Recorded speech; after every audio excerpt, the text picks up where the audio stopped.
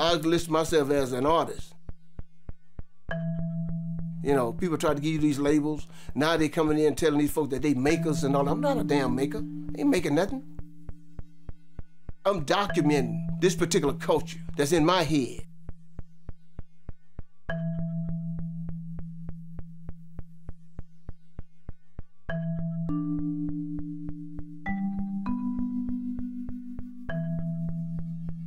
My name is Charles Smith, and I'm a ceramic artist located in Mobile, Alabama.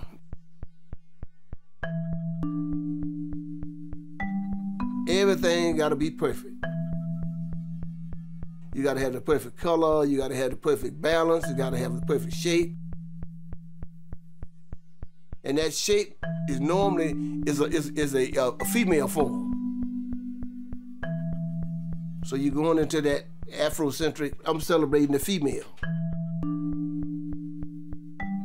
I had a situation with an organization here in Mobile. Now I was called and they said they wanted me to do a bicycle rack. And I said, I don't do bicycle racks. When they came in for that first walkthrough, which was about maybe 3 months after, they said, that's not a bicycle rack, is it? No, that is not a bicycle rack. That's where the three sisters come in.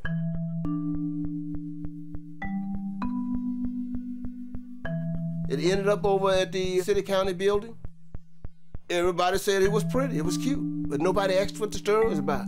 So I just kept quiet, because if I'd have told them that in the beginning, then that would have got done. That it was 3 queens, 3 African queens, 3 sisters of high esteem at the city-county building. Justice symbols from the African's perspective.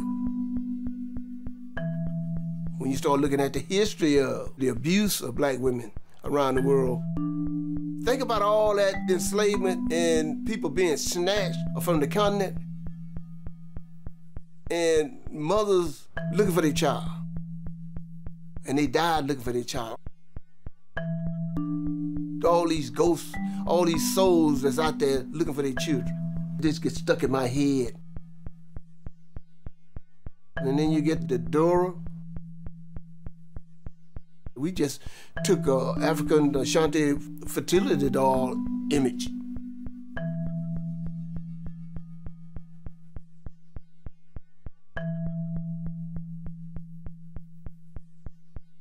And then we did the Bantu knots, braids,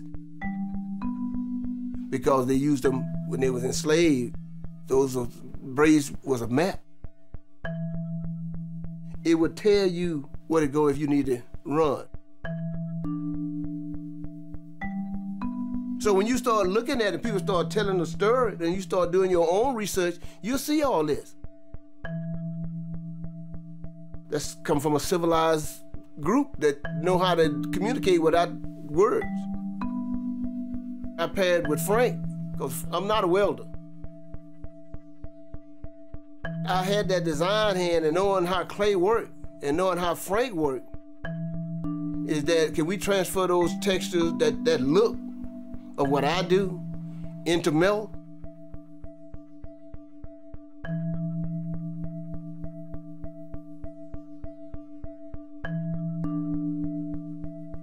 He amazed me with some things that he could do.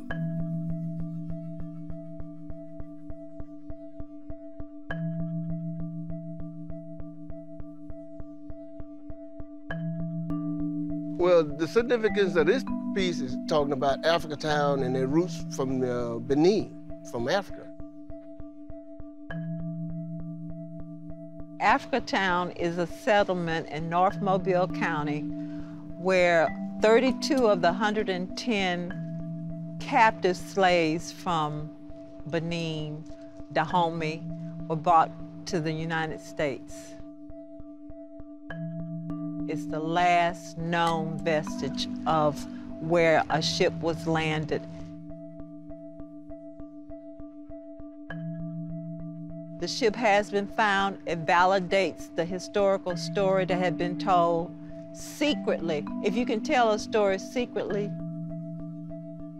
We did it in symbols. So this is more to read into the history of it.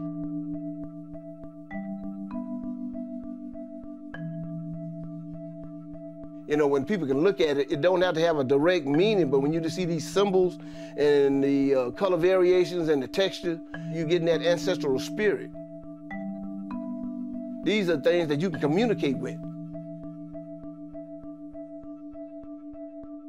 You start getting into your real African roots that, in my case, I'm the artist of the state. That's my job, is to record what's going on for the next generation. My thinking was, how can I get an image in Mobile? Because they didn't have any black image that I knew of. The commissioner was Monsieur Ludgood, set up this stuff for us to work on these different projects.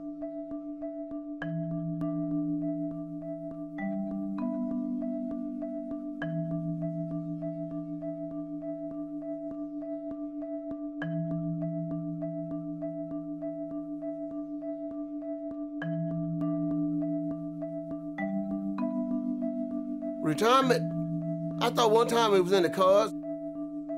It's just a creative call and can't get rid of it. My head is always spinning. I got a lot to say, but you got to find the people that's gonna listen.